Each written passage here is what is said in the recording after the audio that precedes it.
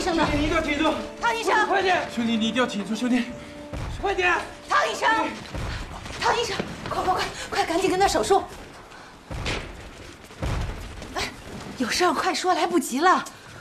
景叔，这阵地快守不住了，药品都用光了，咱们俩在这待着一点意义都没有了。咱们走吧。你要当逃兵？迂腐。战争中能保存实力是最大的胜利，这能叫当逃兵吗？你就是个胆小鬼！我最看不惯的就是你这点。你要走是吧？好啊，你要走你走，我留下。你，景叔，哎，景叔，快！旅长！旅长！全团的人都上去了，张团长已经殉国了。什么？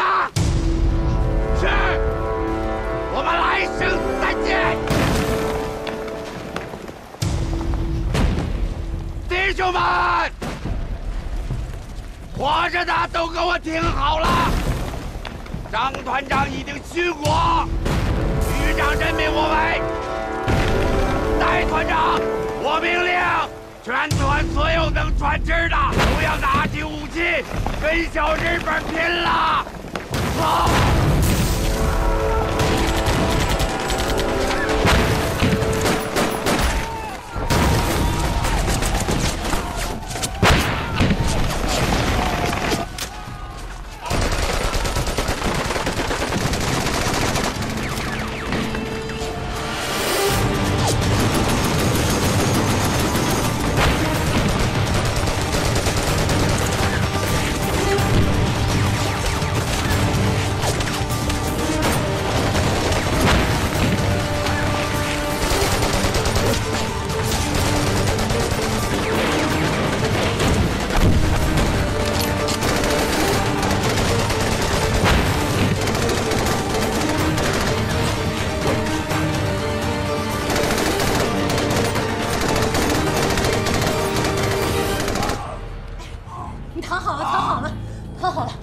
处理伤口了，你配合一下我。现在我要给你消炎。陈护士，他伤得那么重，怎么办啊？景叔，把箱子给我拿来。好。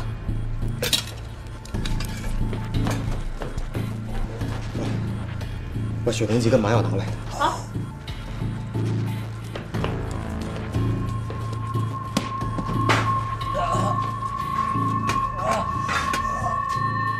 汤大夫，麻醉剂和血凝剂都没有了。打完开水过来。好。景叔，止血钳。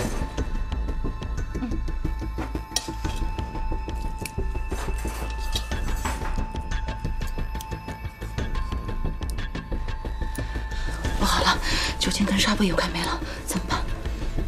帮我摁住他。兄弟，麻药没有了，其实也没有多疼，忍一忍啊。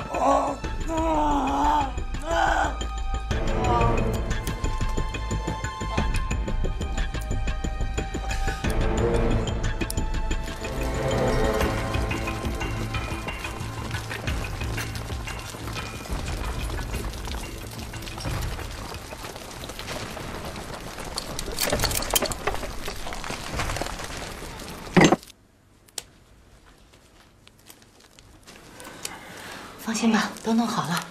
好了，服下去吧。啊，慢点儿。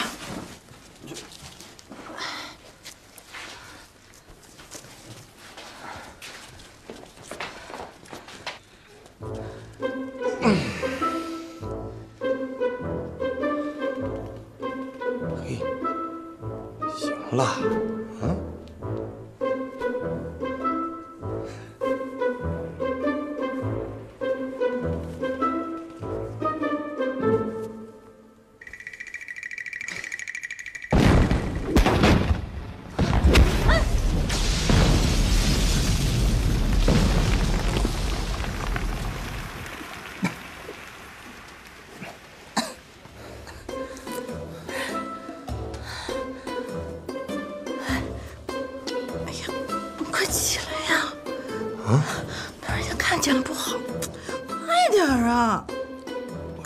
让你压上了，我起不来。啊！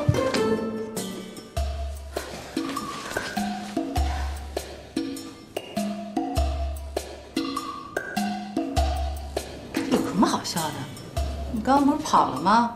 怎么又跑回来了？唉，舍不得，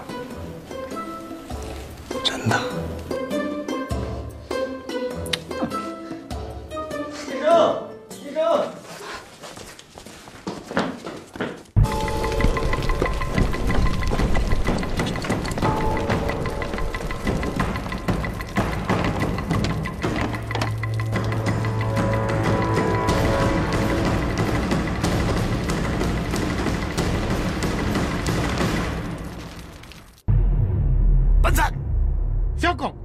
命令小野君、数国浜を早く戦的消滅。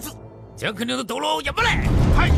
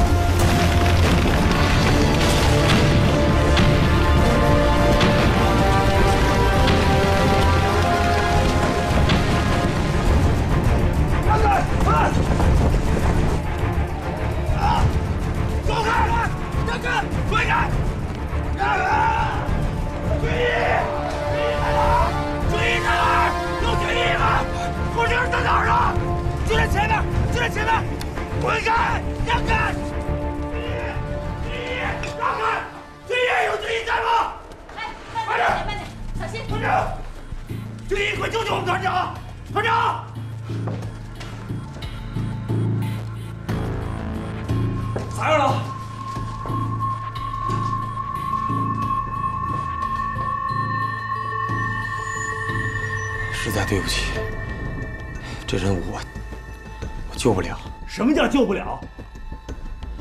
他右颅中弹，必须得马上进行手术。不过啥？你说。我们这儿没有麻醉剂，还有抗生素了。你看，连纱布还有酒精这些都快没了，根本就不具备做手术的条件。我管不了那么多，你现在给我救！你能不能冷静一点？有话好好说呀。是，你冷静点。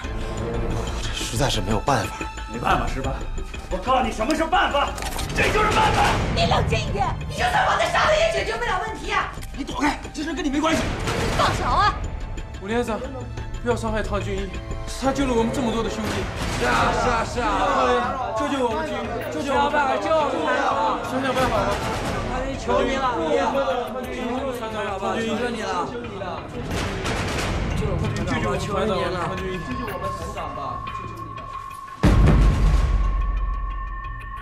军医，我求你了，只要你救了我们团长，我这条命就是你的。救救我们！想想办法吧！起来，办法倒是有一个。什么办法？咱们这儿是没药了，得去日本人那儿找药。你的意思是到小鬼子那偷？没错，给我找一套日本军服。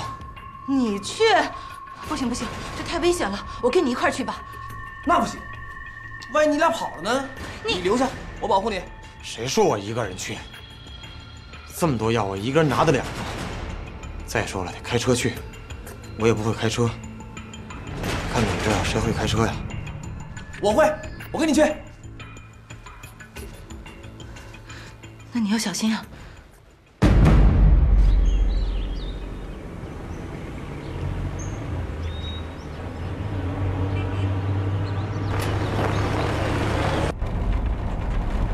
哎，你叫猴什么？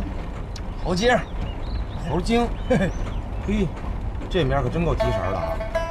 我跟你说啊，你不会日语，一会儿到了那儿，千万一句话都别说。谁说我不会了？你听着，米西，八盖路，花滚来赶我。嘿嘿，哼，你这叫日语。小鬼子都这么说的。让你闭嘴就闭嘴呗。啊，行，中校长官。哎，小汉，不是，我中尉连副你敢打？中尉连副，我这是中校军医，中校打中尉，天经地义。嗨！真是。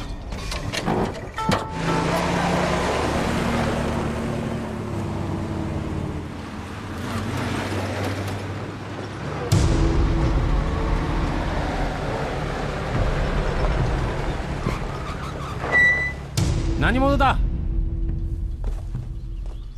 私は18連のコンイガンサラです。我々の薬品そごは品地に暴発され、命令を受け結局薬品を運びに来た。はい。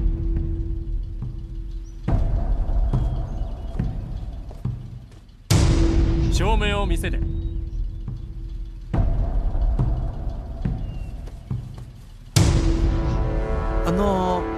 言葉を聞いたら北海道出身地が？はい。ほら、僕の静岡は北海道の娘ですよ。レシリ富士町町村家の近くです。やっぱりいいところだろうが。北海道弁か。懐かしいですね。はい。あれ、ちょっと話を早くしろ。はい。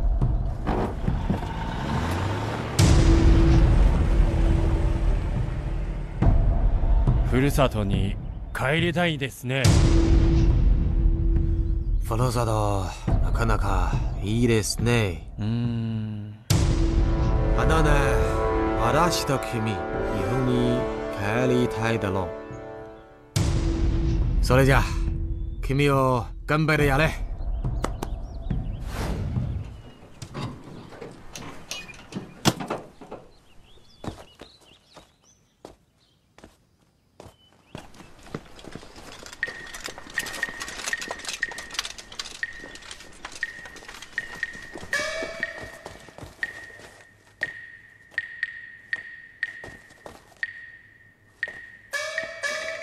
写啥玩意儿这是？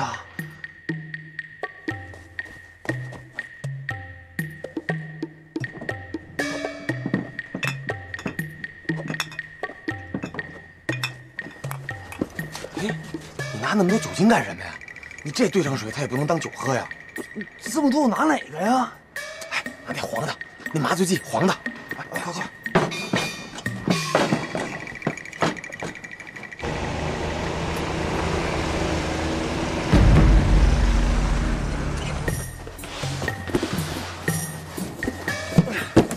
还有哪个？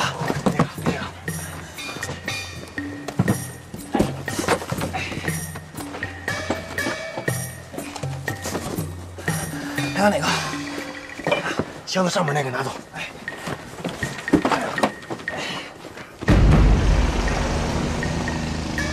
我来。瞧好吧你。哎，这么快？可以啊，豪江。你这活干得还挺溜的。那可不是，我是偷盗艺术，在上海排进前200呢，我。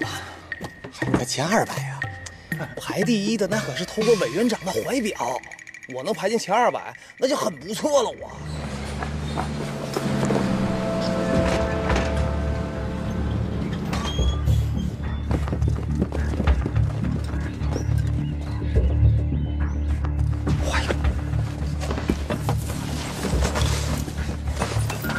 一会儿他们要是把咱们拦住的话，我就跟他们纠缠到一块儿，趁机赶紧跑。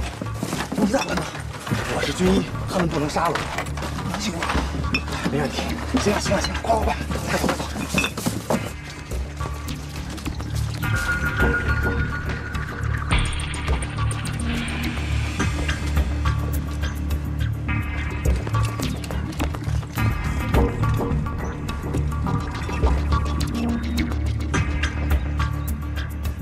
おい。あれは斧です。攻めを見せて。副机构。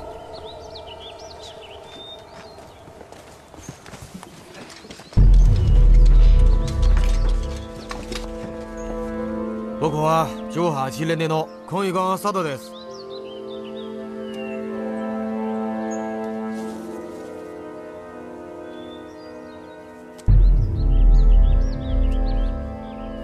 これはどんな薬品ですか？手術使うの薬品です。おお。こんなに？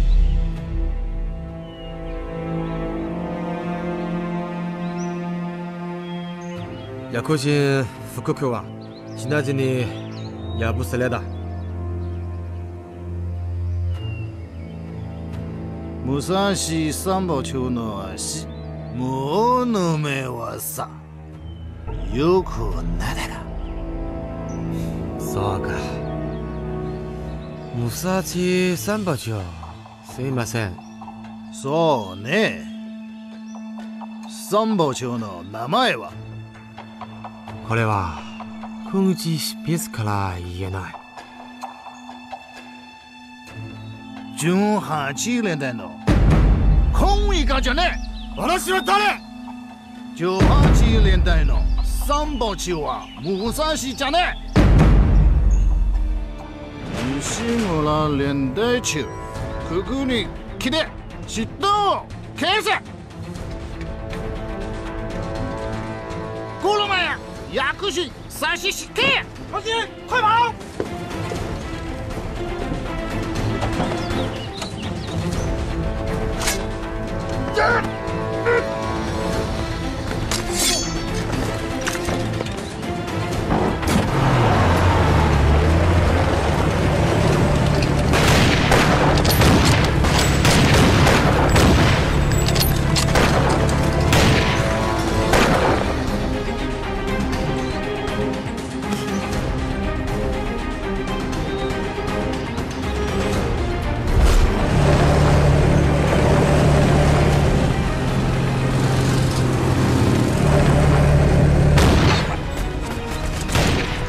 早就这样，我说啥都不来，太危险了这。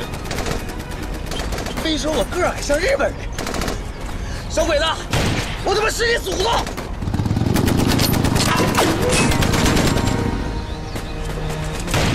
戴飞堂，今天这样啊，可别被日本给宰了我！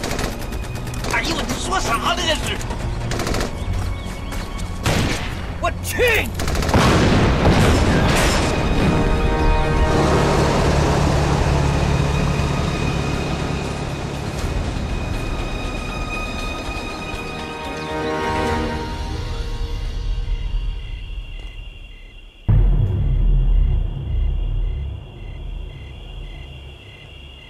的姓名？姓汤，汤敬武。真实身份？中校军医。那个司机为什么要逃走？他呀，他是中国军人，拿了药能不跑吗？哎，快，陈护士，药来了！哎，太好了！快，往这放，往这放。怎么就你一个人回来了？汤医生呢？啊，他在后面等候呢。等候？你说你是军医？先去的德国柏林，在红河大学进修了5年，后来又到了你们日本，在本州仙台岛学习解剖。那你说说我们仙台有什么美好的景致？仙台可真是个好地方啊！想看海到观澜亭，想拜佛到瑞岩寺，喜欢泡温泉的话，到了秋天，在秋宝一边泡着温泉，一边看着大瀑布，还有满山遍野的红叶，真不错。他连枪都不会开，你让他断后？啥？他不会开枪，我也不知道啊。行了，什么都别说了，赶紧跟我去救人，走。哎呀，看来你真到过我们大日本学过医。很可惜呀，你不是大和民族的人，不能为天皇效忠。真幽默！我为什么要为你们天皇效忠呢？我是中国人，要效忠也得为中华民族效忠啊，是不是？中华民族，东亚病夫，东亚病夫，嘿！4年前，在喜峰口，我们西北大刀队500人，一口气将贵国1000多名勇士斩为2截儿。这么重的体力活，东亚病夫能干得了？我只能给你2个选择，要么留在我们的军营做军医，要么就地正法。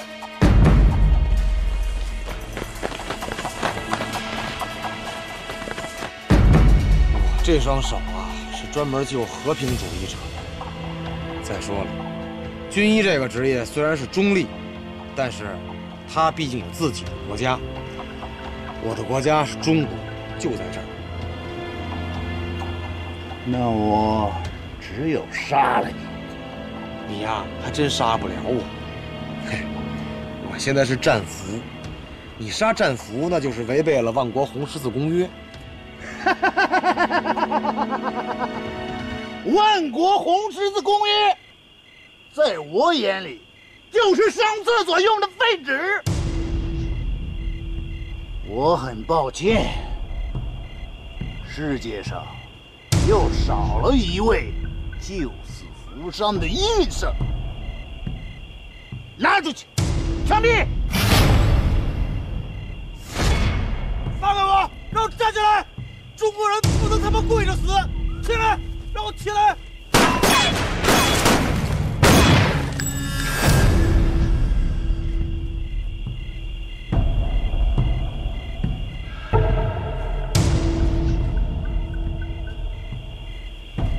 谢谢啊，谢谢各位好汉。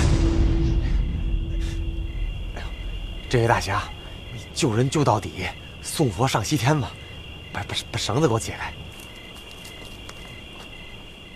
哎！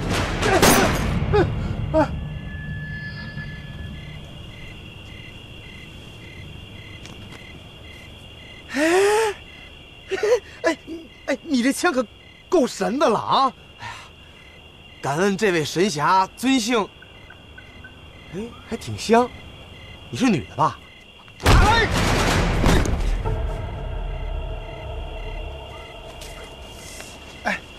哎，这什么大侠呀？这是，救完我了，还踹我一脚。不是3把大汉的声音，快！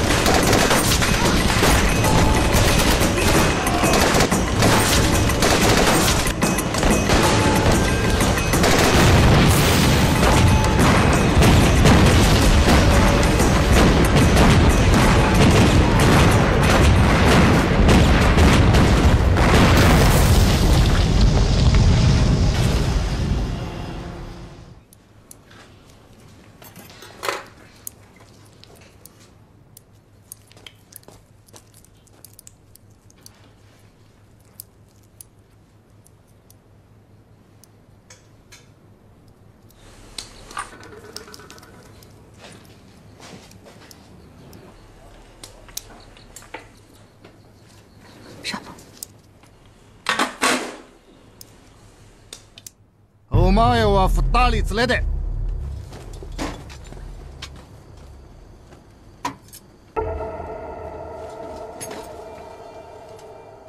大野君、君の部隊はどう？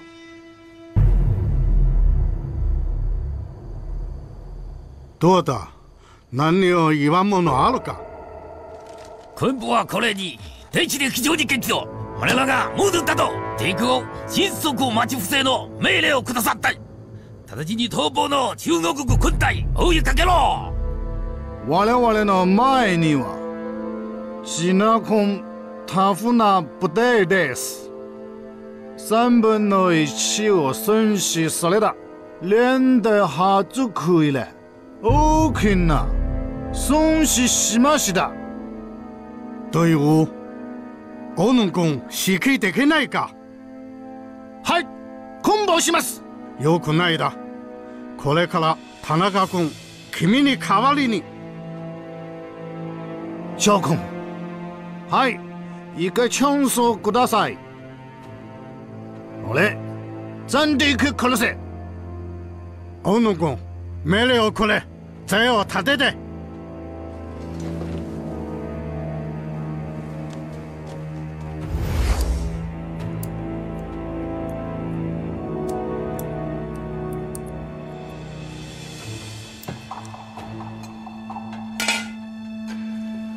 保长，将軍を命令を受け。今夜我々シナコンの陣地を攻撃する。田中君、話あると。ここ過去じゃない。公園もじゃないです。毎晩か死亡人はあるです。今夜俺は先方に行け。赤堀隊長。はい。花化岳隊長。はい。君たちシナコの陣地に発砲しろ。全ての砲弹を使え。好了，你放心吧，手术成功了。哎呦我的妈！大哥，快起来！我太感谢你了啊！对不起，我老五是个粗人，之前对我冒犯，请你多见谅。应该的。陶大哥，我佩服你，以后我活人听你的，你说往东，我绝不往西。应该的。大哥，之前说话算话，我老五这条命就是你的。应该的。我的命也你的。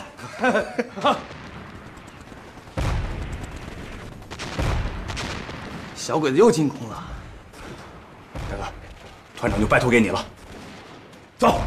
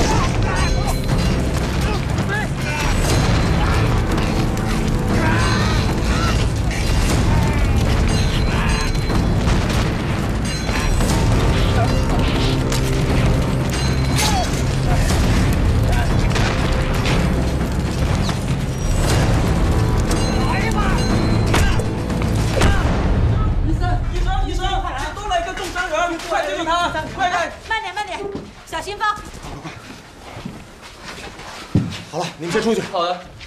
快消毒。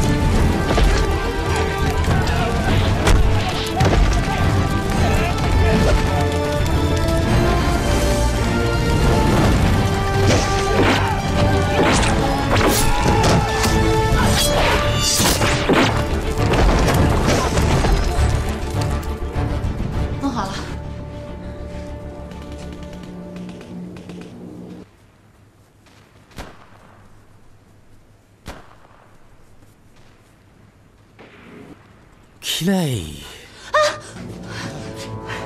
你快来听听，他说什么？请说。他说他是。私は大日本皇軍の大佐。他说日本话，他是个日本人。你谁？私は田中の利之。他说他是日本军人，叫田中，是个大佐。哎，官儿还不小。他是日本大佐。日本人，日本人在哪里？他是日本人。别开枪！别开枪！根据万国红十字公约，对俘虏不得凌辱跟枪杀。什么条约我不知道。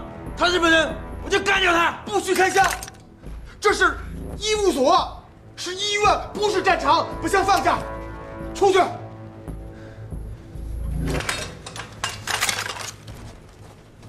あなたは中国の紳士です。ありがとう。ありがとうございます。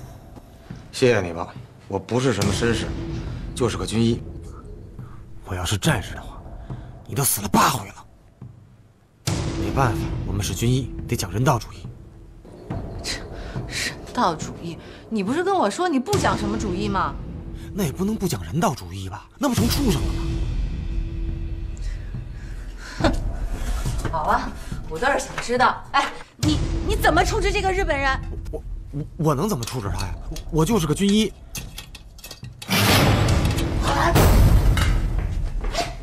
站住！抓住他！回来！快放手啊！你别追！拦住他！哎呀，算了。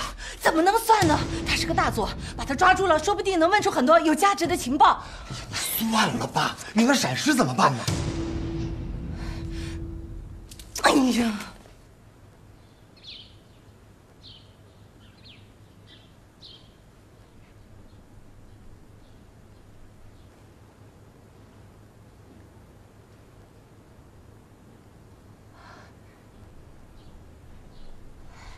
醒了，他醒了，醒了，团长，团长，醒了，快，团长醒了，赶快，团长，赶快收拾东西，赶快撤。出什么事了？日本人攻上来了，兄弟们伤亡惨重。外面的兄弟接到委员长的命令，全线大撤退，保卫南京。撤退？对，全线撤退。现在不是全线大撤退，是全线大溃败了。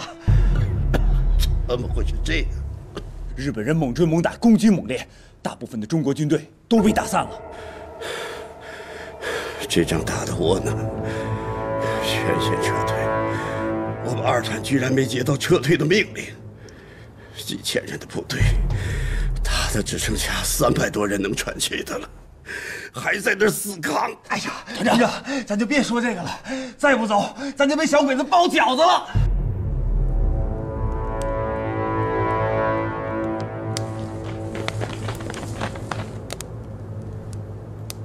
シナコン5分を作れる。歌唱你那嘞？服从命令，全体撤退。是。等等，还有这么多伤员呢，我们不能丢下他们不管。载着所有伤员，撤。是，走。来，走。何大哥，收东西，快！干嘛呀你？听说，你听我说，反正都是撤，咱们就别跟他们一起撤了。他们人多目标大，容易暴露。咱们俩单撤吧，容易脱身。你就想着逃跑，你能不能不这么自私啊？我们俩要是跑了之后，那些伤员怎么办？谁来照顾他们？赶紧收拾东西，走。哎。反対。はい。命令砲開。すぐ発砲。はい。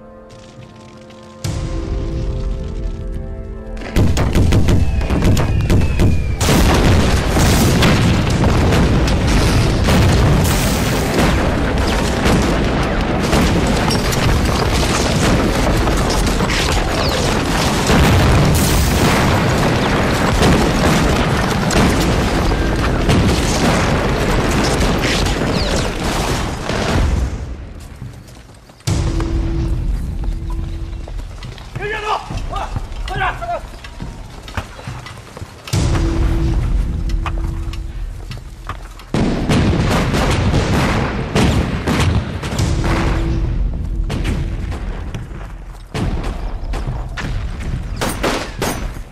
一边！快一边！告诉大家不要慌，鬼子现在还不知道我们的虚实。隐蔽。哎，王团，这此处也没有什么掩体啊，好像没法隐蔽了。我看前面也没什么路了，要不然咱们往南边撤。好，撤。弟兄们，往南边撤！走，走。花儿，你带他们先走，我在这里牵扯他们。好嘞。鼓走！把机枪给我。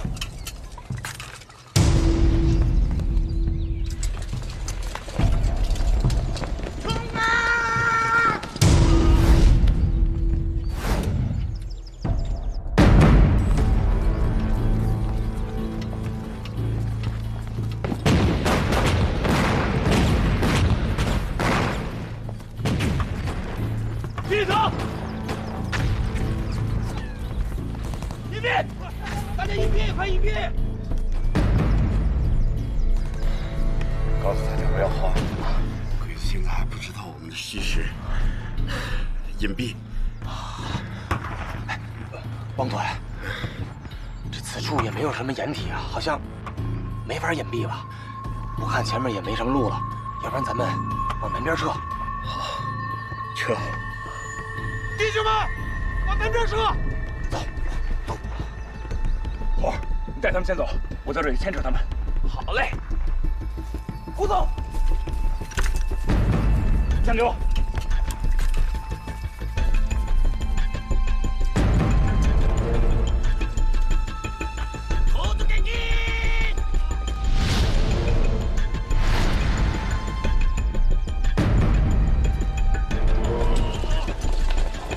准备，打！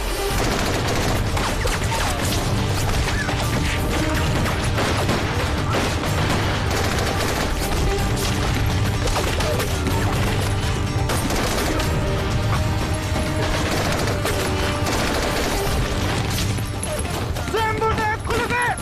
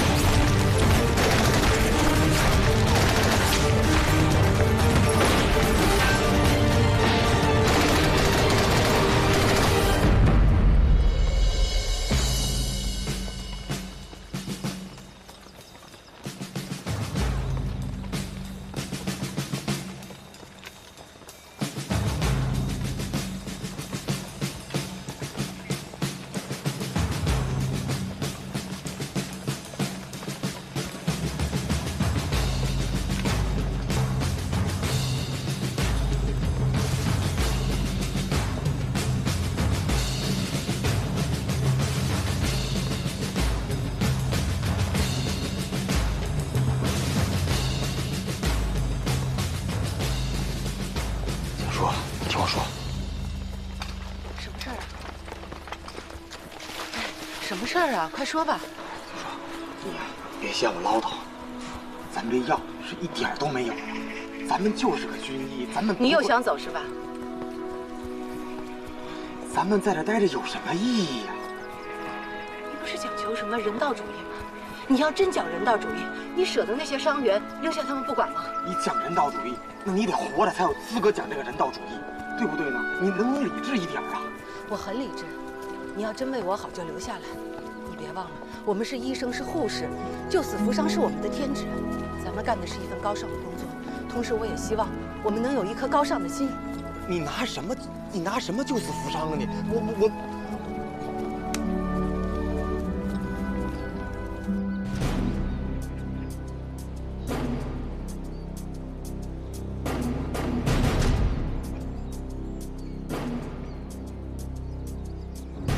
团长，团长，陈护士，陈陈护士，团长又昏过去了，团长又昏过去了。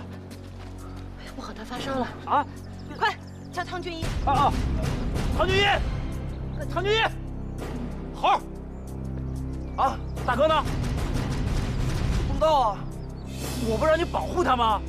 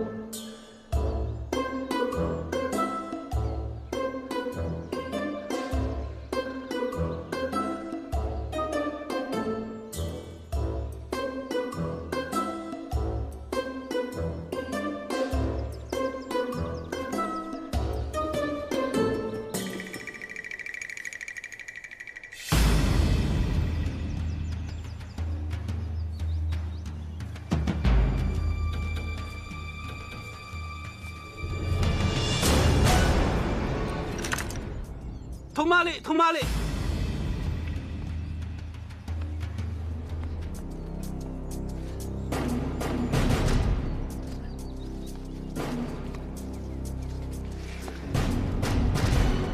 团长，你醒了？哎，出去，赶紧找水去。哎，马上啊！哎，陈护士，陈护士，团长醒了。通马里，通马里，通马里，通马里，通马里，通马里。 哎，这还是个日本奸细！别动，别动，别动，别动，别动，别动，别动！别误会，别误会，别误会，别误会！我不是日本人，我是中国人。哎，这个小鬼子还会说中国话呢。我就是中国人。我板凳宽，扁担长，扁担响绑在了板凳上，板凳不让扁担绑在了板凳上。你说这日本人会说这个吗？ 哎，这个小鬼子还会念诗嘞！啊，这是诗吗？行，就算你不是日本人，看你这样也像逃兵。我告诉你，我萧大可就恨逃兵。你要老老实实交代，要不然我就毙了你！别！我不是逃兵。哎呦，我是来这找水的。有水吗？ 水？谁有水啊？有吗？都没水了，这怎么办啊？找水的。是，我就是个军医，我们那伤员特别的多，这一天一夜都没喝了水了，这嗓子都冒烟了。你们部队在哪儿啊？那边，那边。带我去，老老实实的，要不然找死。好的。打上水，兄弟们。 走，走。团长，你稍等啊。我们去找水了啊。哎，师傅，别误会，我汤俊武。汤俊一。哎，你照顾一下汪团，我去看看。哎，你怎么回事啊？你跑哪儿去了你？我去找水去了。找水？我现在这不就找来了吗？哎呦，汤俊一，你可真是及时雨啊！我们正缺水呢。是吗？那太好了。你找水你也跟大家伙说一声啊！你知道我们大家伙多替他担心呢。我这不当时也太着急了，这没顾得过来。哎，我给你介绍一下啊，这位啊，哎，您怎么称呼来着？国民革命军83军156师上尉营长萧大可。路上遇到这个汤俊一，说是找水，就一起来了。就过来了。哎，去看看那个汪团长，去看看。哎，请。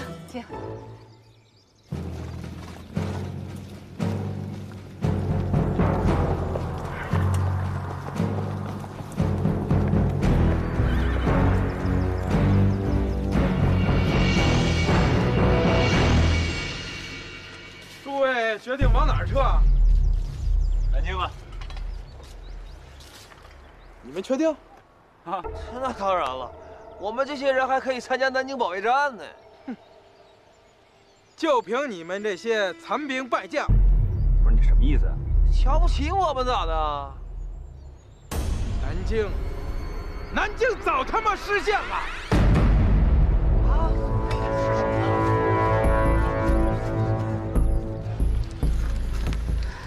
景叔，你听见没有？南京沦陷了。我跟你说，现在这个仗啊，不定打到什么时候去了。哎，这样吧，你呀，跟我回老家，我们家那是山区，日本人一时半会儿打不进去。咱不要看眼前这些伤兵了，只要咱们俩能好好的活着，将来能救更多的伤兵，你说是不是这个理儿啊？啊？哎，我问你话呢。啊？哎呦，我刚跟你说那些话你没听见呀？哎，有了。啊？哎，那个，哎，你到底听见了没有啊？你们到底想怎么着？哎，你可以当这个救苦救难的菩萨。什么菩萨呀？哎呀，你跟我来吧，走。啊？哎，田中君，为什么不让我们参加对南京的会战，而是让我们去江海镇这个地方？是军部的命令，我也不明白。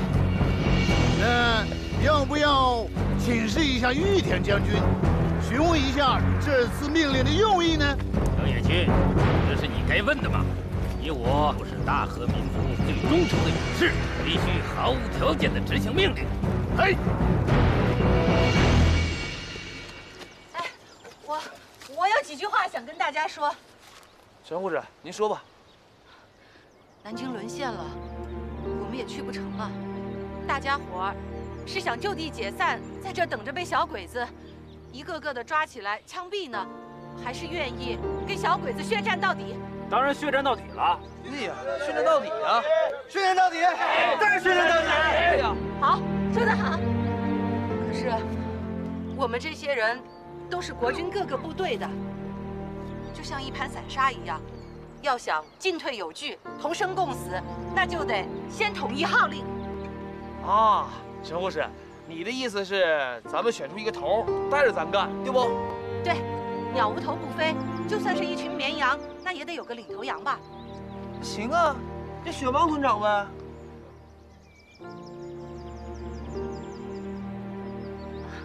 汪团长有勇有谋，是个最好的人选。可是，他现在这个状态，大家也看到了，他不可能带领我们走出困境啊。军队里以长官的意志为意志，谁军衔大就听谁的。对，有道理。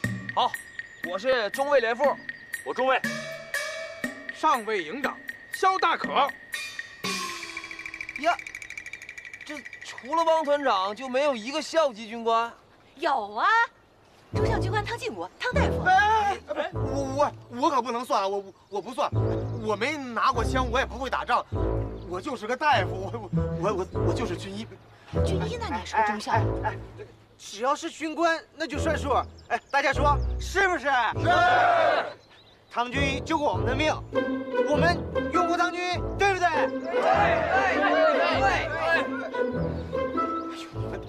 我不能算，我怎么能算这里面？哎呦，是不疯了？有什么不能算的？你们大伙儿真的相信这位郎中？大哥学识渊博，见识都在我们之上，我觉得就大哥了。敢问这位汤军医，领过兵，打过仗吗？最重要的是，你杀过人吗？哦，我没杀人，我是救人的，我不杀人。人汤军医虽然不会开枪，但人家机智果敢的是帅才呀！我支持他当着指挥官。哼哼，机智果敢。据我所知，这位胆大包天的汤军医，不过是一个逃兵。逃兵？说什么呢？逃兵？这逃兵可是掉脑袋的事儿。你是逃兵吗？我。你是吗？你是吗？我当然不是逃兵，我。对呀，他当然不是逃兵了。那个肖营长，咱们这样好不好？咱们呀，这样吧，咱们民主选举，好吧？少数服从多数，行不行？我同意。好，那同意老五的，请举手。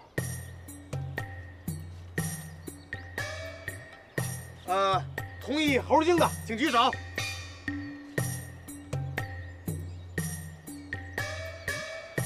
同意肖营长的请举手。好，现在我宣布。你宣布什么呀？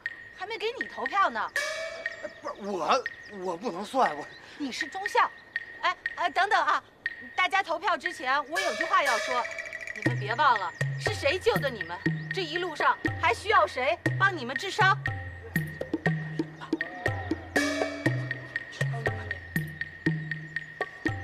那大家投票表决吧。我也同意。我也同意。你还有什么话要说吗？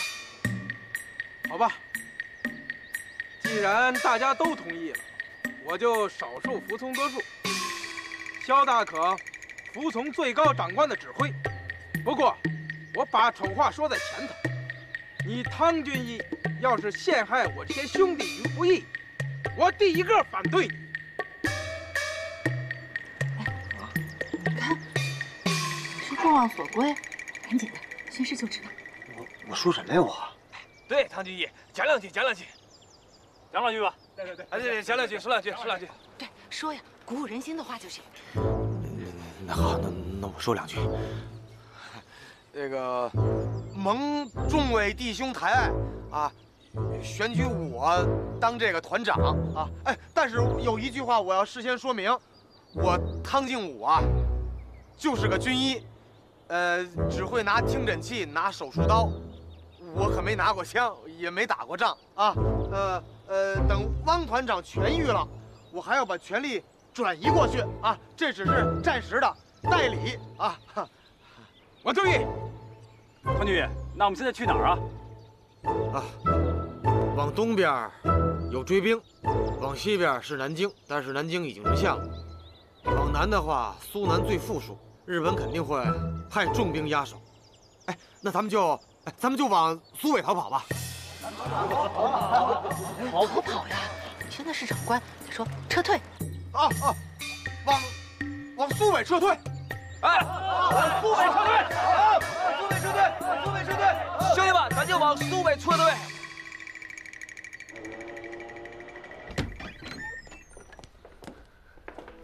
総理寺いらっしゃいと嬉しいだ。どうぞ。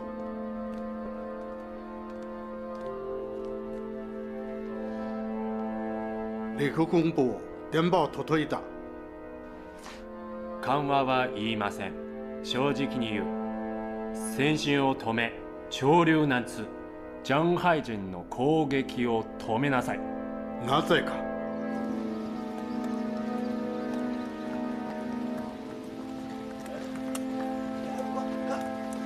大哥，快！好，大哥，你看，地图，连长给。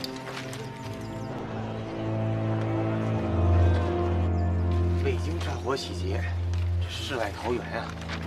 老五，这什么地儿啊？江海河。这怎么没在地图上啊？ここに宝物がある。価値が計り知れない。我々大日本帝国のために日宋を作る。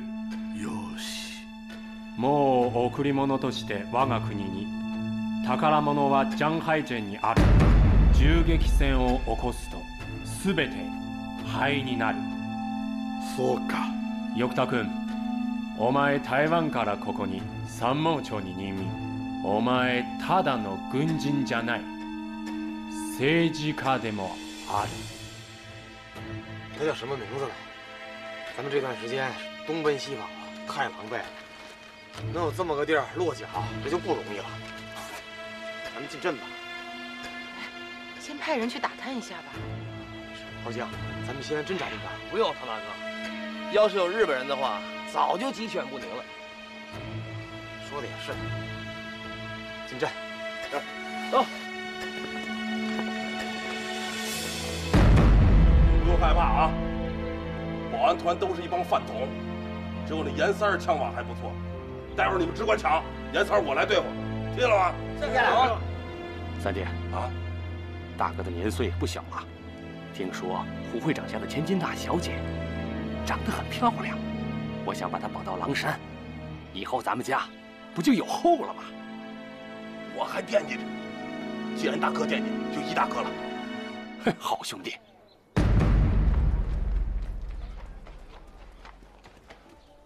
胡会长，会长，哎，会长，胡会长，有人竟敢闯到咱们的镇子上来了！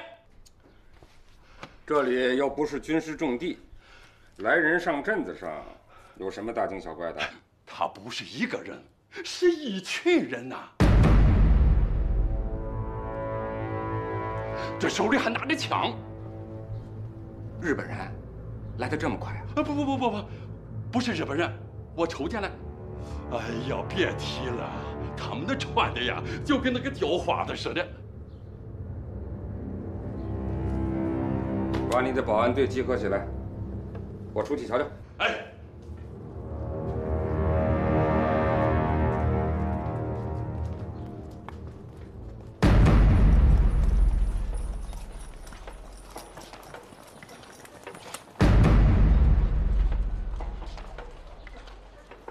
哎，老乡，老乡，哎，老乡，哎，老乡，哎，老乡，哎，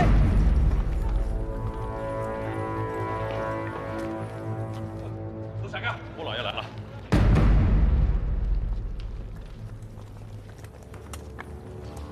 跑什么呢？这女儿国呀，这是。这里是江海镇，不是女儿国。你们是？我是杨三儿，保安队的队长。这位是江海镇商会会长胡德普，胡老爷。哟，胡老爷呀，久仰。我给你介绍一下，这是我们指挥官汤中校。在下姓汤，国军中校军医。汤军爷，你带着国军弟兄到江海镇，所作何为呀？是这样，国军啊，上海一役受挫，这不退下来不少的伤兵，我们呀，打算借贵宝地小住10日，待将来痊愈，再赶往沙场，杀敌报国。是啊，请您行个方便吧。你们没有打得过日本人呐？胡会长。胜败乃兵家常事嘛，常言道，卷土重来，谓之何嘛。就怕烟尘滚滚，来的都是日本人。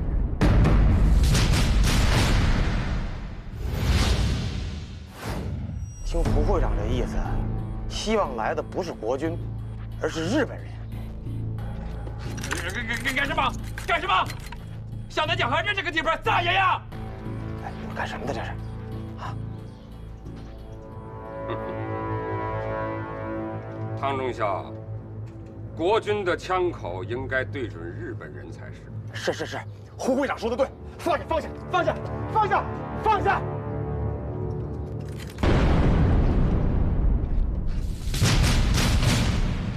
对不起了。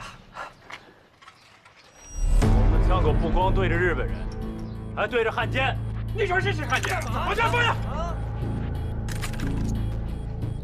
这位兄弟好大的帽子，汉奸？谁是汉奸？那些不欢迎国军的中国人。你们能代表国军？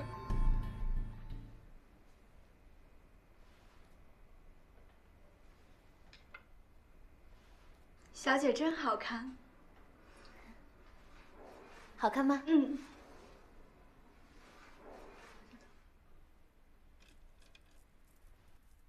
闪开！你干嘛？闪开！小姐！你是谁？竟敢闯进姑奶奶的房间！你给我滚出去！我可是来迎娶你的人呐！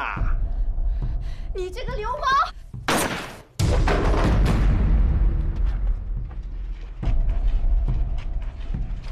哟，是商会那边打枪。大哥，过去看看。啊，去吧。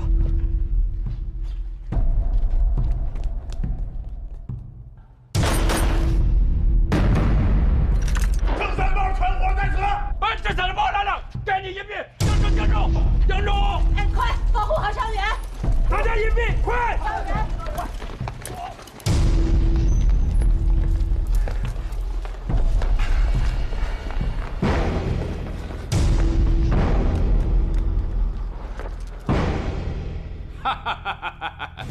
大小姐要出嫁，总不能没有嫁妆吧？等到了狼山，找我岳父老泰山大人，把整个半条街的买卖都交给我这个好女婿打理。到时候你什么都有了。快点，手脚麻利点，老子等得不耐烦了。快！你个土匪混蛋，你不当好死啊！咒吧，一咒10年旺。你这个小美人啊，一看就有望夫相。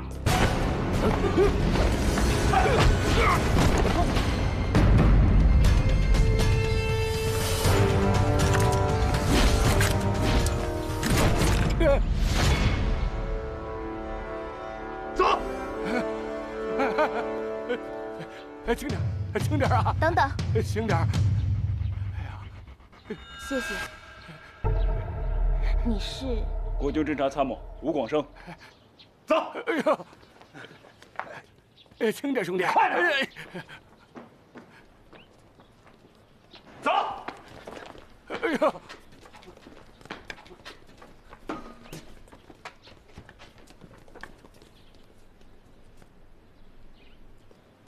哎，女儿，这是怎么回事啊？没怎么回事。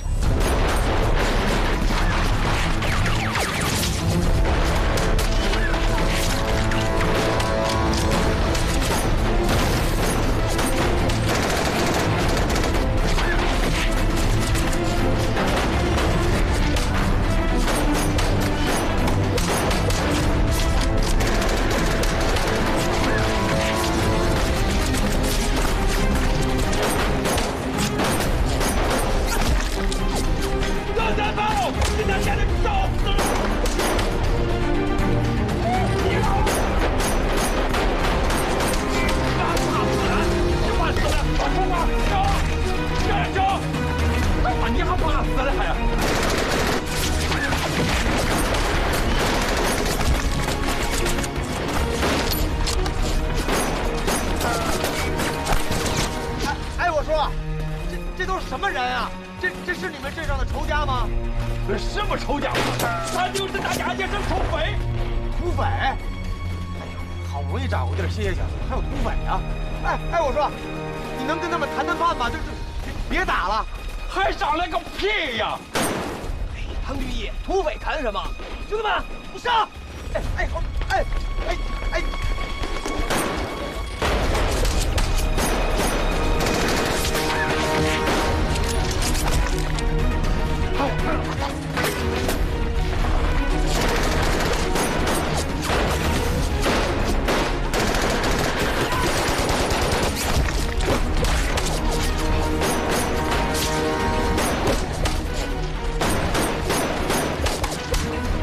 你们团长搞什么混混？敢打我干什么？你滚犊子吧你！国军打土匪，人尽第一。再不投降，老子把脑子给打爆皮！看着吧，这是我们指挥官汤中校。汤中校，我还是你正经一点。狗日的，土匪跟政府军打啊！侯庆，你老提我干什么呀？你是我大哥呀！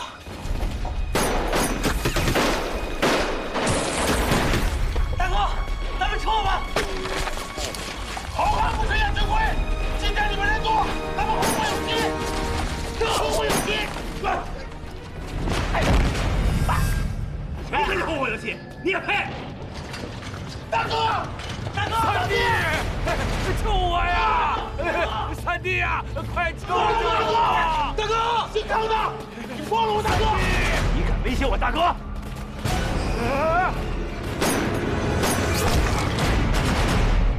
大哥，你奶奶的！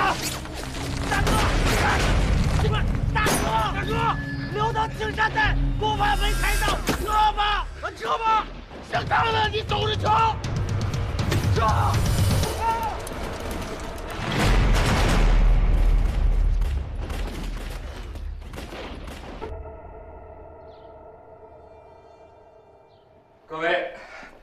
各位请，请，胡会长请。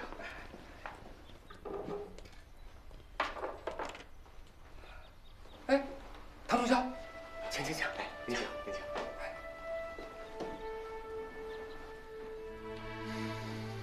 严三儿，去商会找账房，指使跟进条，酬谢唐中校和他的弟兄们。10根金条。胡会长，您是说10根金条？怎么样？唐老弟先手。胡会长一看就是一个爽快的人。不过，我们的伤员颇多，伤势比较严重，需要药品治疗，还望胡会长大力支持，给予药品和住房的帮助。是。胡会长，我还准备在这个镇上开一间诊所呢。是吗？还要开诊所？你还真把这里当成你们的家了？赖着不走了？袁将军，只是小股残体，发起进攻命令吧。我想很快就可以拿下江海镇。哎，袁元军，别这么心急嘛。小股部队前去侦察，查明到底是哪股部队，战斗力如何，迅速汇报。江海镇是千年古镇，鱼米之乡，镇上人口众多。要是日本人知道国军伤员在这里驻扎，恐怕是多有蹊跷。那个时候，万炮齐轰，万民涂炭，千年之繁华。势必毁于一旦。依胡会长之意，日本人来犯，江海镇定当举镇投降，以求苟活。你这是贻误战机，这是命令。哎，不过我有个请求。讲。请允许我先进入江海镇。执行吧。爹。这些人都是抗敌的英雄，你要是不肯收留他们，我收留他们。你？更何况还有我的救命恩人呢。至于给伤员治病的这些事儿，就交给商会的人处理吧。住处嘛，要实在不行，就去我们家后院住。我也先会给你们一些钱，你们赶紧去把你们这身行头换了吧。你说这站出去，跟大街上的乞丐有什么两样啊？真是给堂堂正正的国军丢人。我是商会会长。是没错，你是会长，可我是会长的女儿啊，我什么都没有，就是有钱。好，吴小姐仗义豪情，吴某十分佩服。我就代表我们国军的兄弟们给你敬礼。嘿。还真是第一次有人给我敬军礼呢。哎呀，这胡大小姐还真办点实事儿，真可以这地方哎！哎，你们4个赶紧过来把唐伯跟我一块收拾了。哥几个跟我去打扫宿舍。好，走，来，把伤员往这边来，快，快，伤员往那边抬，往这边来，快，来。正房的阳光足，当诊所和病房吧。这2侧的厢房就做兵营。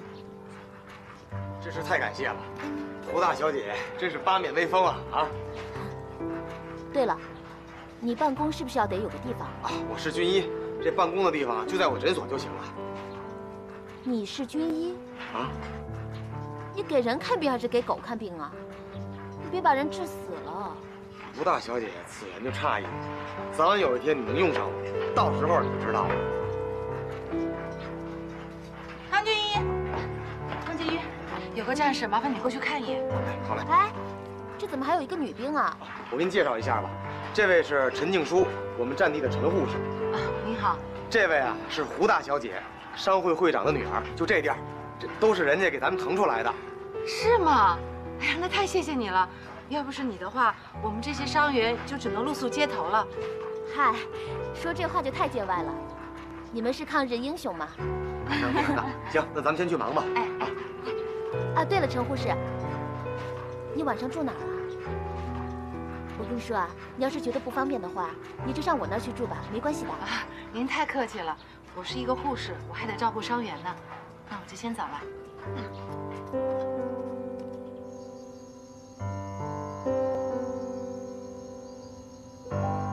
恢复还挺快，只要坚持换药，没几天就该痊愈了。这点小伤啊，没事儿。要是在战场上崩快崩不，我马上就上去。来，喝点水。不过还得感谢汤军医和陈护士的救命之恩。要说谢谢啊，咱们应该感谢胡大小姐。是啊，我们都遇到贵人了。对了，汤主教，我们是不是该西进找部队去归建了？好啊，哎，这些日子你别说，没见着伤兵，我这手啊，这没做手术，这还真不适应。就是，要是归建的话，咱去哪儿啊？我可听说，咱们国军跟小日本那早就打乱套了。这，您看。对了，你现在是弟兄们的头，你说说该怎么办？那个当初推举我当头的时候，咱们可说好了，一旦汪代团长您痊愈了，就得退出啊。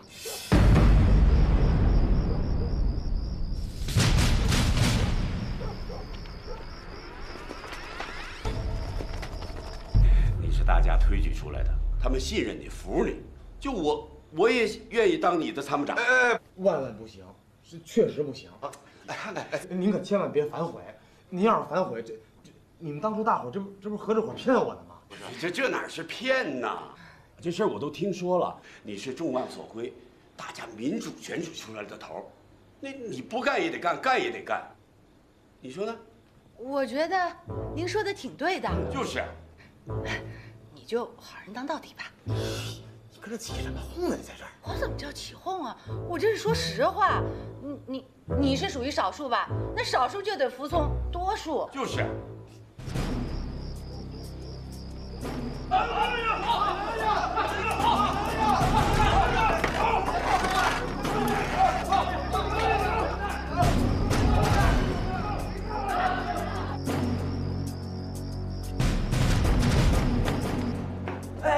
各位，不好了！咱有2个兄弟在大街上被保安团人给抓了。小厂长，出来！小厂长，出来！严三，我们团长来了，等待。唐中校啊，唐中校，你们这俩小子这个胆子不小啊！他不仅仅偷东西，还企图糟践别人的小媳妇儿。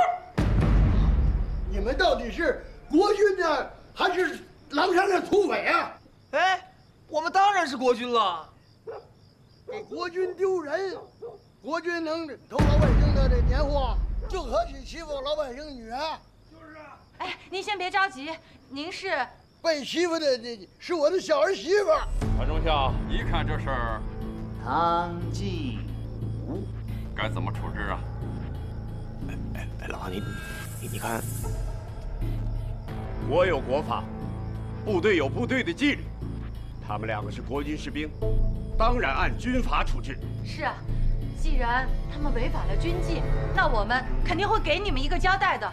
我就站在这儿看，你们要袒护包庇，我就找胡会长说理去。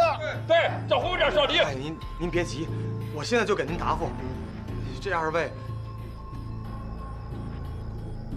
关紧闭。唐中校，你还不明白吗？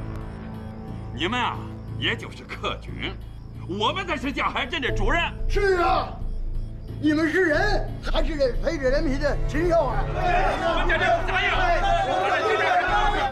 你们先别激动嘛。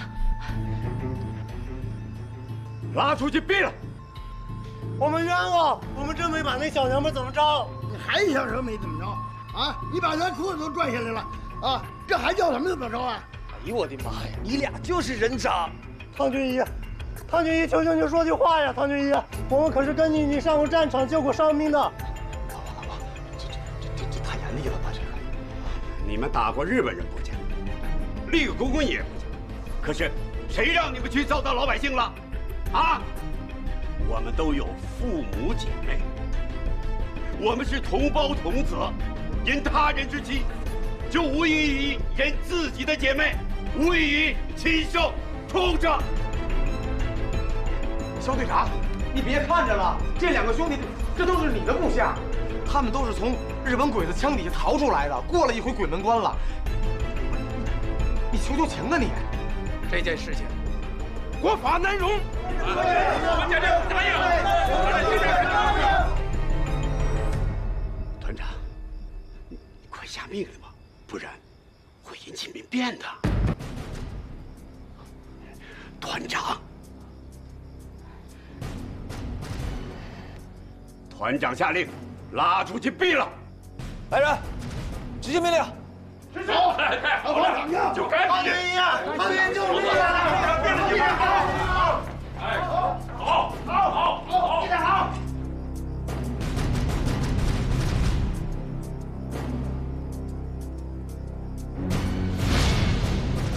什么人？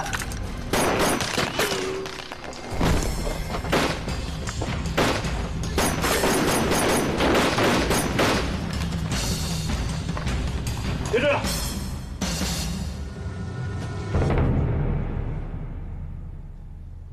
狗日的！什么？日本人？得，今天晚上本来想好好歇个脚，觉也别睡了，这回。日本人怎么会来的这么快呀？还不是有人通风报信啊？通风报信？谁通风报信？你问我啊？你去问那个神机妙算的郎中啊！耶，你啥意思啊？你是不是怀疑汤大哥？哼！哎，你们不能冤枉好人的。要真是他通风报信，那小野为什么死命的要追杀他呢？这是你说的，我们可都没看见。你，行了，天不早了，都回去吧。老五啊，你通知大家要提高警惕，就是睡觉也要睁只眼闭只眼。是，侯警。哎，你到镇口去检查岗哨，有什么情况及时向我汇报。是。老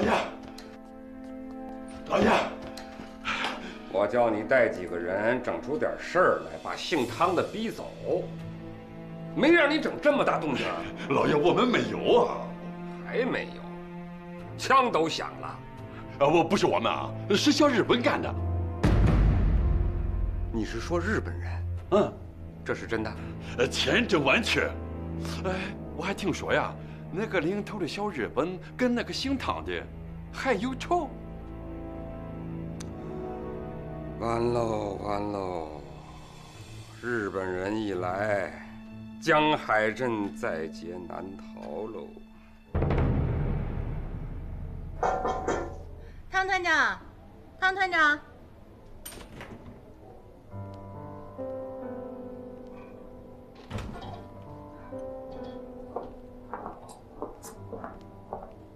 还没熄灯呢，你怎么就躺下了？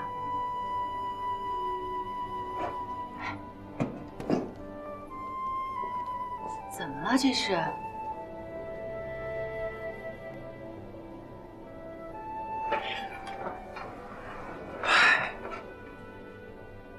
你说，我这双手是救人的，不是杀人的。枪毙的那两个人是我点的头，我这不成刽子手了吗？我。你怎么会是刽子手呢？是他们违反了军纪。我是军医，我能不懂军纪吗？要杀人，你得取证，得调查。你这动不动就枪毙人，这不合适吧？你说的有道理，可那是在和平时期，现在不一样，乱世得用重点，只有这样，才可以维护军纪，取得民心。你也这么想？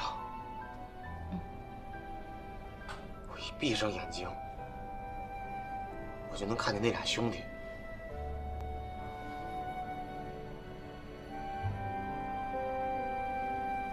好吧，那你自己好好想想吧。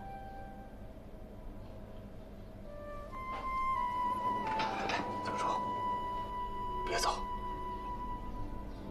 你陪陪我，行吗？这样吧，那我在这陪你，等你睡着了我再走。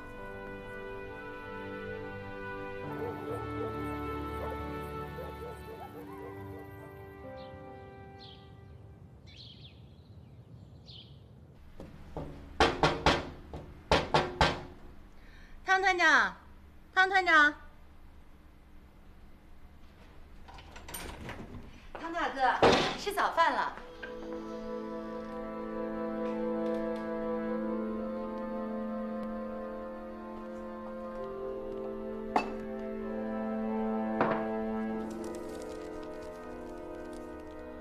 静叔，谢谢你1年以来对我的照顾和支持。我只是个会拿手术刀的军医，战争对我来说太复杂了。你要好好保重，汤静。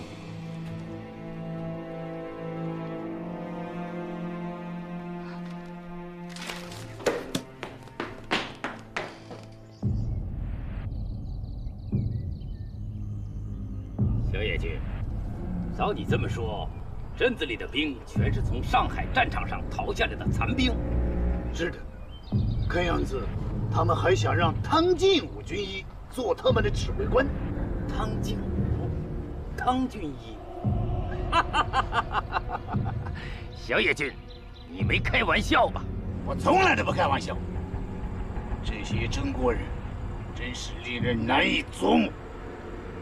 这样的话，小野君，那我们就去会会这个汤军医，汤进武。那就请田中军发起总攻吧。按我的命令，挺进江海镇。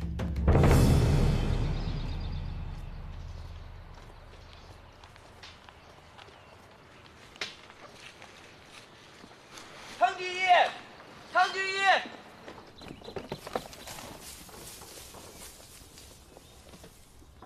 汤进武，汤军医，汤进武，汤军医。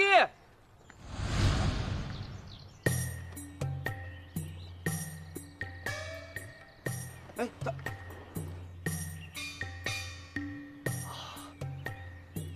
陈护士，那有只野猪，今天晚上咱赶上伙食了，咱们。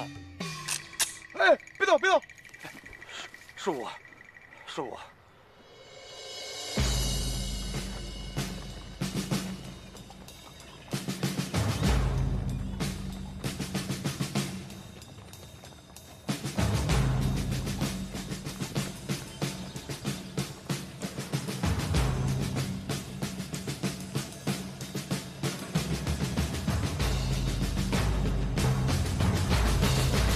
贵部改编为江海镇保安团，双方分歧主要是管辖和指挥权，你我各让一步。保安团由商会发军饷，归商会管辖。团长及大队长由汤中校等国军弟兄担当。你们必定是打过仗的，算是行家吧。胡会长，这恐怕不太好吧？保安团的团长、大队长都由汤中校的国军弟兄来担当，那么以后商会就很难对保安团进行有效的掌控了。要不然这样，团长、大队长由张会长跟严队长担当，我跟汪团担任商会的副会长。你看这嘛，这主意好哎，我赞成。这是谈判，汤中校要有些诚意了。哦，您认为我们没诚意？我重申一句啊，咱们这是谈判，合则成，不合则散。别散了，我还等着当团长呢。哈，胡会长，这真是阵阵落不下的穆桂英啊！啊！哼！哎呀，这在议事，你跑来凑什么热闹啊？什么叫凑热闹啊？是要打仗了。跟谁打仗？日本人。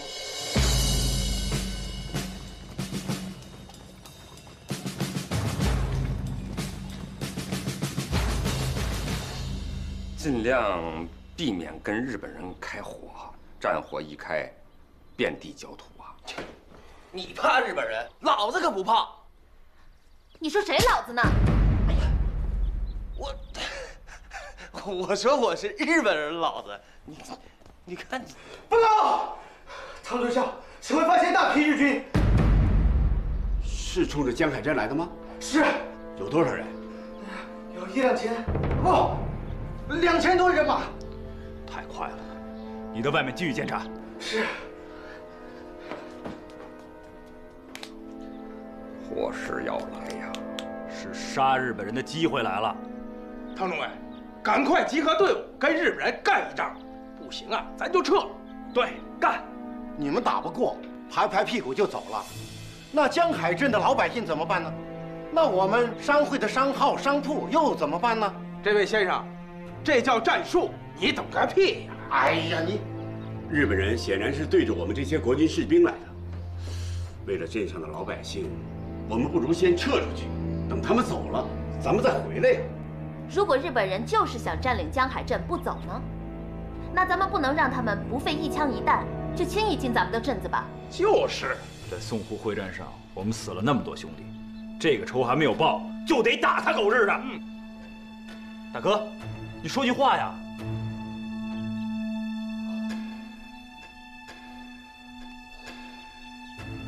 那就打。哎，你不是说兵来将挡，水来土屯吗？你倒是给我们大家说说，这怎么个挡法，怎么个屯法？哼，汤大中校，这下没话说了吧？你就只会吹牛说大话。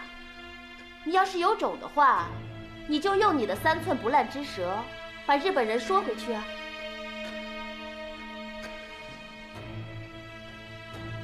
你这是在激我？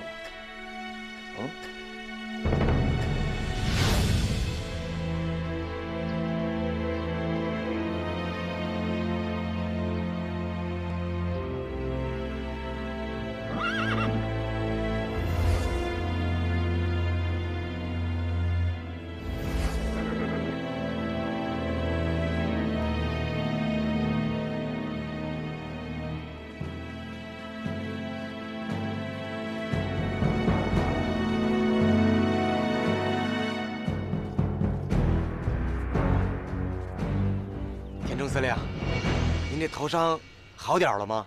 你是汤敬武，汤军医。您忘了，当初还给您做过手术呢。哦，汤军呐，你好吗？哎呀，这不算好。怎么了，汤军？您看您，大兵压境，我们就怕打仗，这真能好得了吗？啊，那是因为这个镇子里住着中国的军人，所以我们才到这里来扫荡的。田中司令，那些兵啊都是伤兵，不值得您扫荡。不行，只要是兵都得扫荡，除非他们彻底的向皇军臣服。田中司令，不是说不打伤兵吗？再说，您当初不也受伤了？我不是也没打，还救了您，是不是呢？那可不行，中国人只要有一口气，他们就会反抗的。不过，我喜欢做交易，可以给汤军一个面子。如果说这些中国人出来缴械投降，我保证一个不杀。那冒昧的问您一句啊，这日本的军人会缴械投降吗？不会，我们是大和民族的勇士。那是。哎呀，可是这中国军人啊，也是勇士，他们恐怕也不能缴械投降。不投降就快跑！您这是交易吗？除非这些中国人自由地走出来，离开江海镇，不然我就统统的杀掉。田中司令，您说您这交易，它算公平吗？哪里有什么公平不公平？谁强谁就占上风。算了，我没时间跟你在这里磨牙，我只给你们1个小时的时间。1个小时以后，轰炸这座美丽的镇子。我们现在兵力不够，弹药不足，又没有重武器，还不适合和小鬼子正面交火。他们只封锁了前面的道路。参谋长，我可以悄悄绕到他们的后面去，只要他们发起进攻，我就可以打他们的后腰。这个办法好，你去吧。是。你们几个跟我走，走。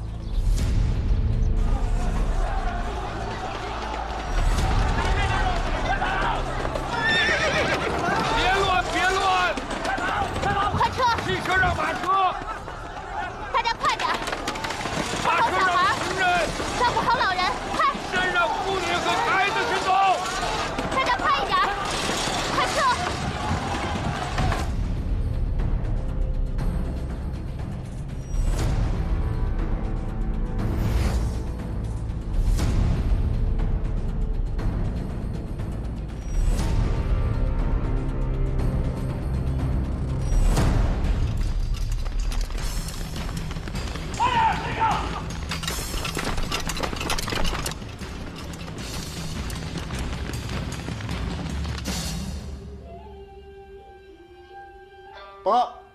进来。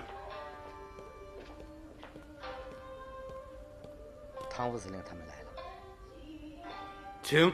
哎，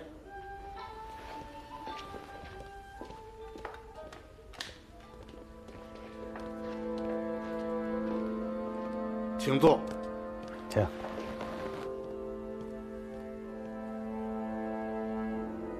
我喜欢说话开门见山，请将军见谅。唐副司令，请讲。共产党在南方的红军游击队已经改编为新四军了，其中刘清的挺进支队大有迂回上海、围攻上海之势。共产党蛊惑人心的本事很大呀，只要有一颗火种，那就会燎原于千里万里。现在北有八路军，南有新四军。如果新四军的势力真正威胁到南京、上海，那就会成为我们的心腹之患。您认为我们还有必要自相残杀吗？共同防共是你我交战双方的共同点，贵方有何建议？停战。把江海镇一带作为我们两军的缓冲区，共同对付新四军。笑话，我们并不怕共产党的军队。将军，您大概忘了，去年9月，在山西平型关，你们的板垣第5师团，那几乎是全军覆没。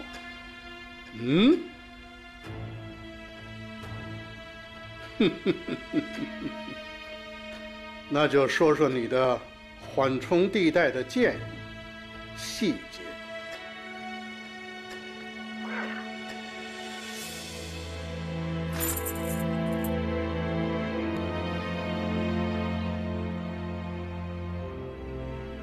唐静武，你这个骗子！炮兵准备！报告！前州大佐，上司令部传来命电，命令我们立刻停止对江镇的攻击。你去传达命令吧。嗨。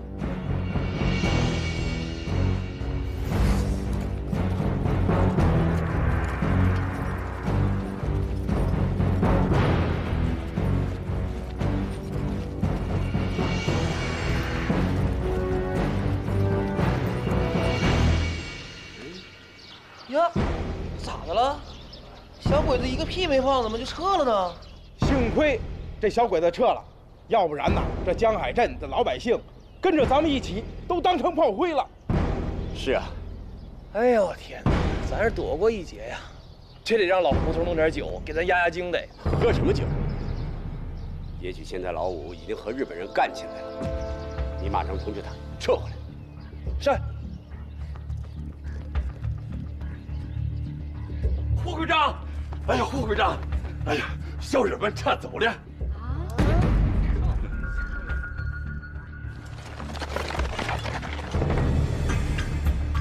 一并。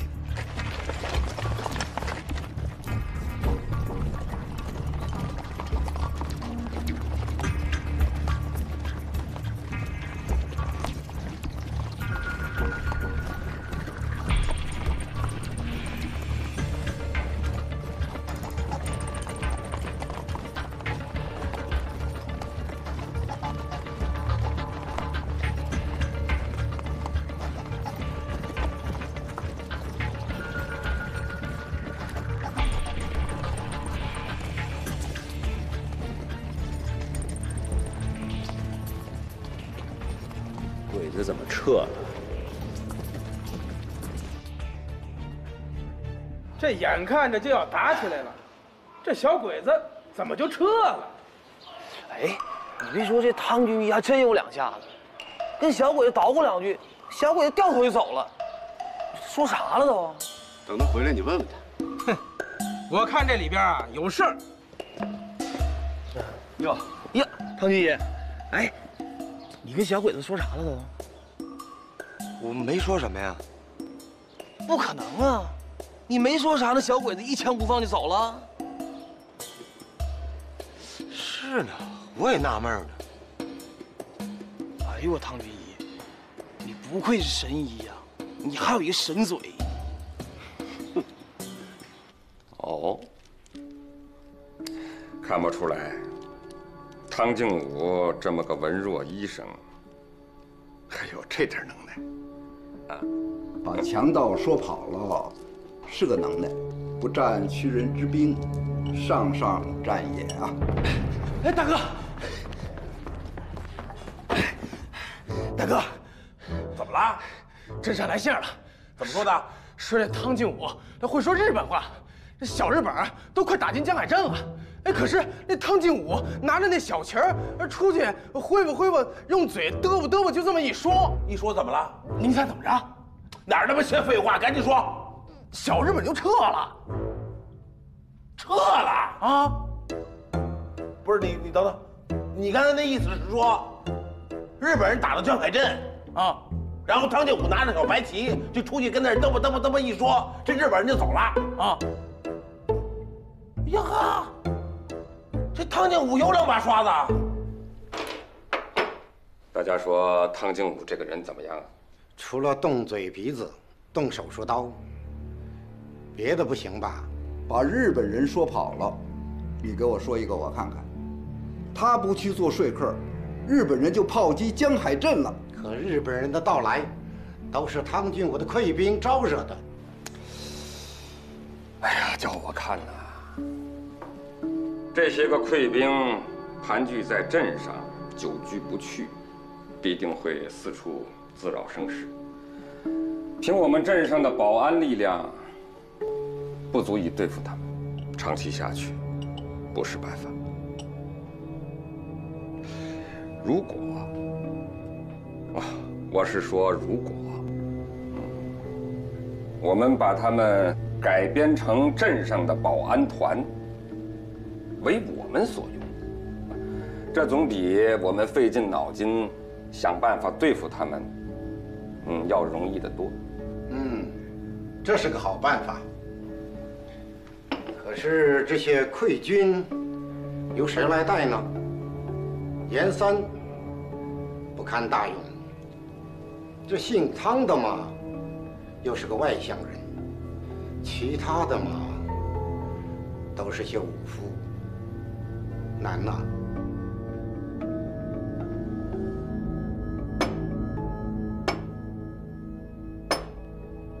就是汤敬武了。哎，不行，这真不行！胡会长，我们呀就是伤员太多，想借您这方宝地呀，先暂时休整休整。再者说了，您可别不爱听啊。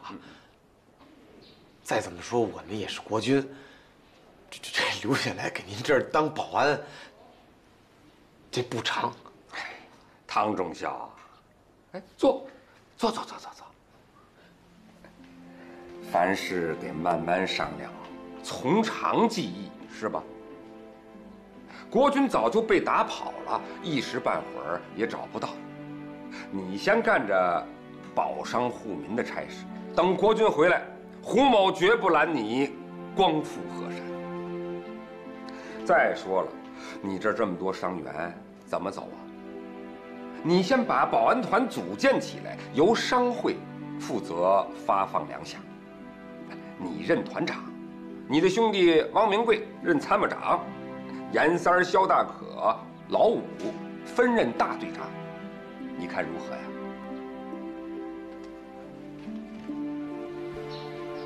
胡会长，感谢您的美意。您这方宝地肯收留我们这些残兵败将，汤某感激不尽。但是咱先说好了。您刚才说的那个团长啊，我这就是临时的、挂职的、假的啊。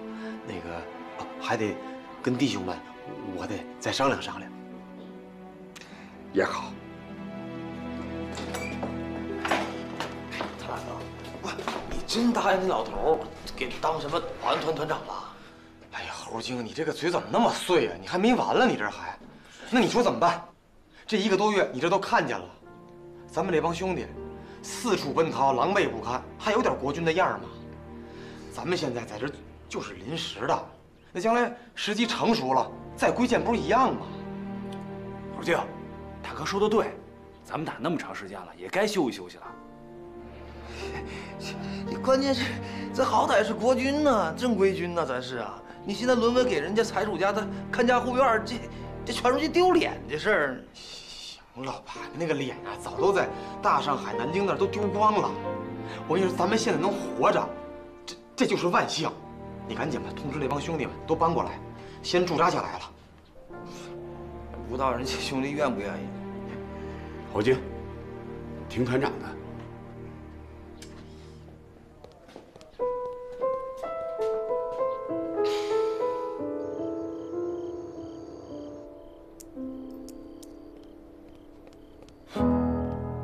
爹，我听说你任命汤敬武为团长。怎么了？我说爹，你了解汤敬武是个什么样的人吗？你就任命他为团长？我了解不了解汤敬武，这是商会和保安团的事儿。你一个女孩子家管那么多干什么呀？我让他任团长，自有我的道理。有什么道理？他一个书呆子，还油嘴滑舌的。你让这样的人当团长，我看非江海镇之福。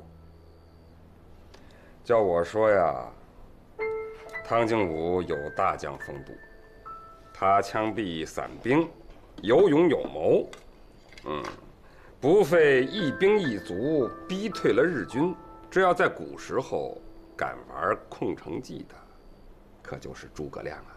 哼，我看那些日本人肯定是有别的阴谋才退的。我过不了这一关，我怎么当这个团长？没有人天生就是英雄。谁愿意打仗啊？谁愿意开枪啊？那不都是让小鬼子逼的吗？要是没有他们，说不定咱俩早就结婚，好好过日子了。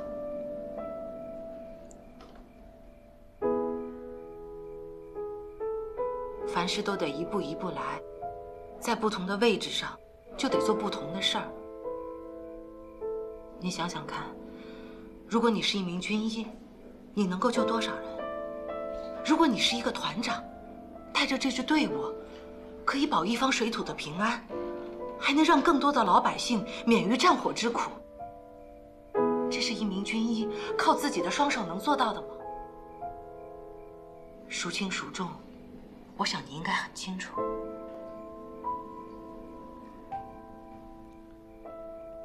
那你认为他不合适？谁任团长更合适呢？反正谁都比他合适。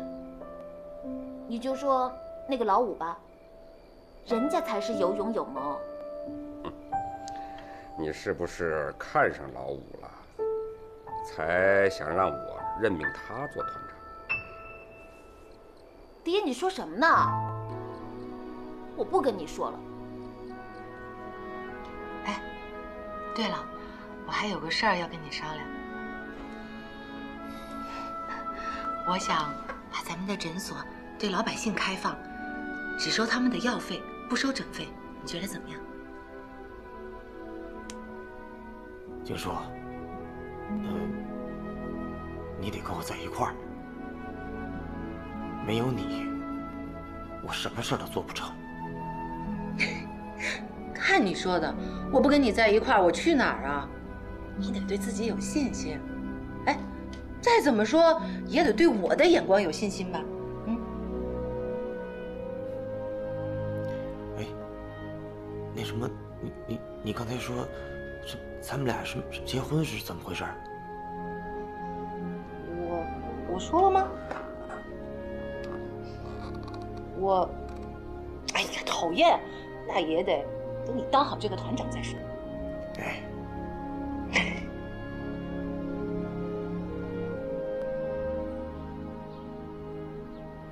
弟兄们，日军刚刚退去，由镇上商会提议，咱们这支队伍改编成江海镇保安团，以保卫镇上2万多平民的安全。每个月按照原先军队的建制领饷。我跟汪团长也商量过了，咱们现在呀，就是暂时的休养生息，等将来时机成熟了，还得带着大家去追寻大部队。当然了，不勉强，愿意留下的，我们自然是高兴；不愿意留下的，我们现在就发路费。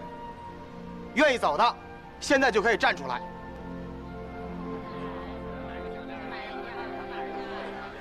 哎，兄弟们，我觉得吧，这一不用当汉奸，二还给发粮饷，那总比饿着肚子东奔西跑要强吧？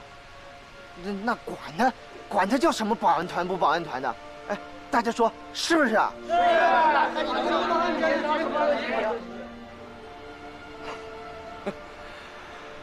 哎呦，有奶就是娘啊！胡会长，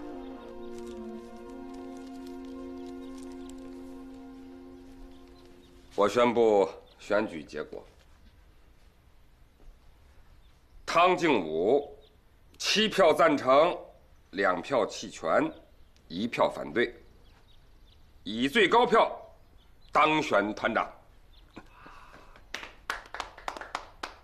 哎，那张反对票啊，肯定是颜色投的。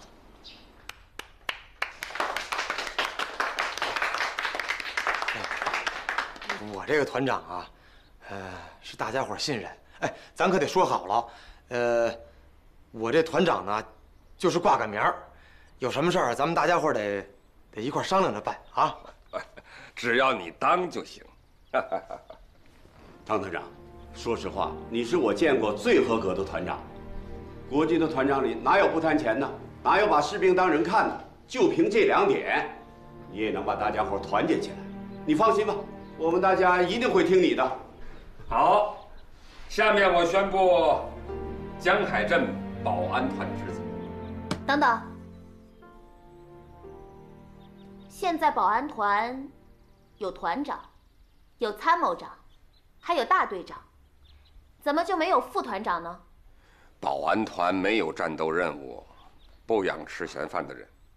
那保安团的日常训练谁管？参谋长啊。军需补给呢？有商会。那要是团长不在家，或者出什么意外怎么办？我说你有完没完呢？这是开选举会。我看要不然，我来当这个副团长好了。大家觉得怎么样？我不要军饷。不行，这是商会商量好了的事情。你少在这添乱。我怎么添乱了？我也是江海镇的一份子，代表镇民站在这儿的。之前你们江海镇成立保安团，事先与我们这些镇民商量过吗？我这个镇民代表点头同意了吗？哎呀，你不要在这胡搅蛮缠，好不好？坐下。胡大小姐，商会让你当镇民代表，让你做这议事，那就很给你面子了。呸！谁要你们的臭面子啊？商会一身铜臭味儿。胡大小姐就对孔方兄感兴趣，够胡搅蛮缠的了。你们什么时候顾及到镇民的意愿了？说挺有道理的。我看这样吧，团长、副团长都由胡大小姐您一个人担任，我呀还是在这镇里面开个诊所。那也行，那就谢谢汤大中校的成全和美意了。闭嘴！让我闭嘴可以，你总得让我心里平衡一下吧。我看这样好了，我就当镇民驻保安团的总代表，监督保安团的团风团纪。这逢年过节，搞搞镇民与保安团的联欢文娱，大家觉得怎么样？监督保安团是商会的事儿。哎，话可不能那么说啊，会长。你看看你们现在，这年纪也大了，头发也白了，在家好好养养身体，这不挺好的吗？这种烦心的事儿就交给本小姐做，多好啊！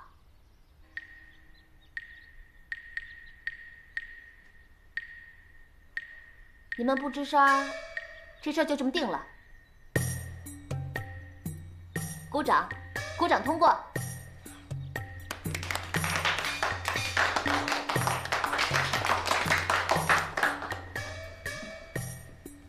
下面，我宣布保安团职责：敬畏江海，保境安民。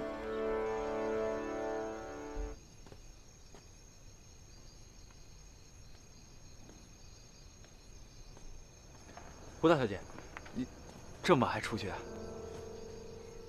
武连长，我听说今晚你有夜岗，这外面风大，我特意过来给你送件大衣。谢谢。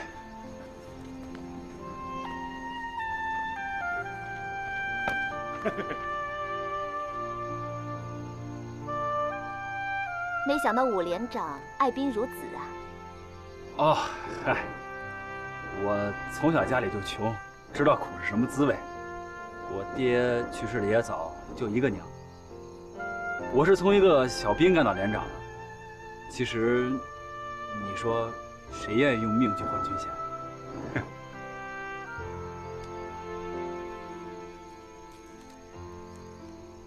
这个只给你一个人的。你晚上要是饿了，就吃上一口吧。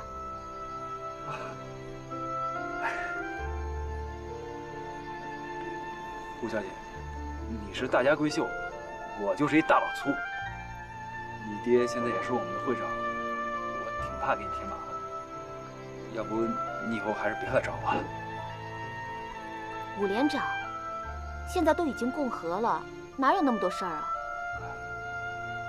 再说了，我愿意对谁好是我的事情，这谁也管不着。是。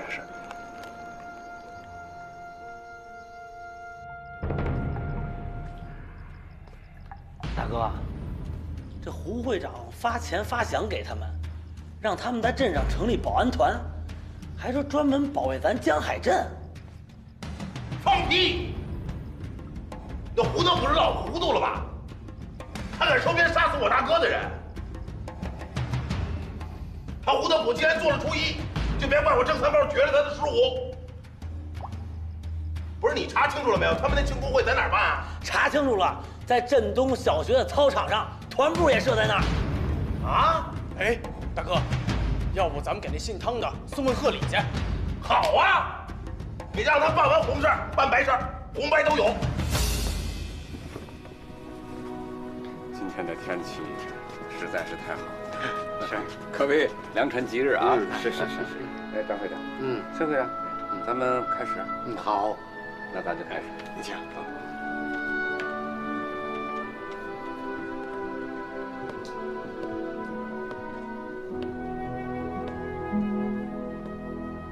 我宣布，江海镇保安团现在正式成立。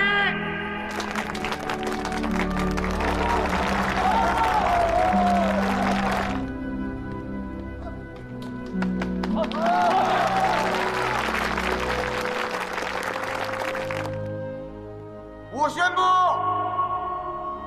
保安团职责